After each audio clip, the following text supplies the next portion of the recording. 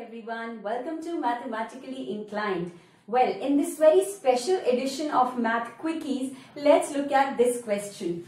So it says you have to solve for these 5 variables, that is x, y, z, u and v, given these 5 questions under 5 seconds.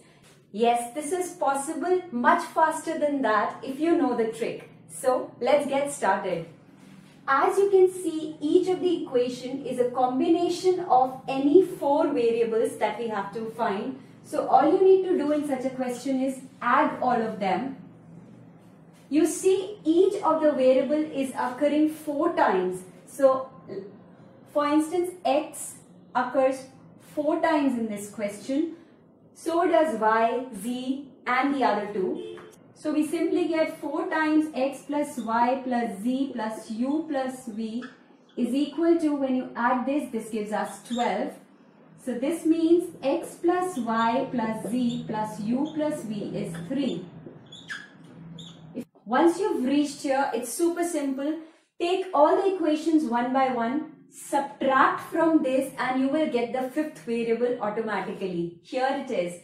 So I have x plus y plus z plus u is 5. So if I replace this portion with 5 plus v is 3, this gives me v as minus 2. Now similarly, in the second one, you are given y plus z plus u plus v is 1. So that means what we are not given this time is our x. So I retain my x plus 1 is equal to 3, which gives us x is 2. Similarly, from the third one, y is not available with us. So we get y plus 2 is equal to 3. That gives us y is equal to 1. And from the fourth one, what is missing is z. So we get z plus 0 is equal to 3, which gives us the answer as 3 directly.